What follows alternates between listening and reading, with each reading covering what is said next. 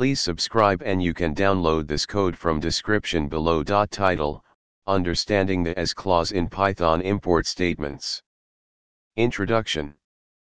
In Python, the import statement is used to bring external modules or libraries into your code, extending its functionality.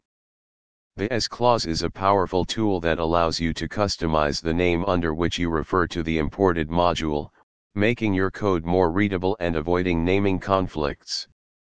This tutorial will explore how the as clause affects the import statement in Python, providing clear explanations and practical examples. In this basic example, we import the entire math module. The functions and constants from the math module are accessed using the math prefix. The as clause allows us to create an alias for the imported module. In this case, we use as m to alias the math module as m. This way, we can use the shorter alias to reference functions and constants from the module. Without the as clause, there is a risk of naming conflicts. In this example, we define a local function named sqrt, which overrides the math.sqrt function. To avoid conflicts, we can use the as clause to import the module with a different name.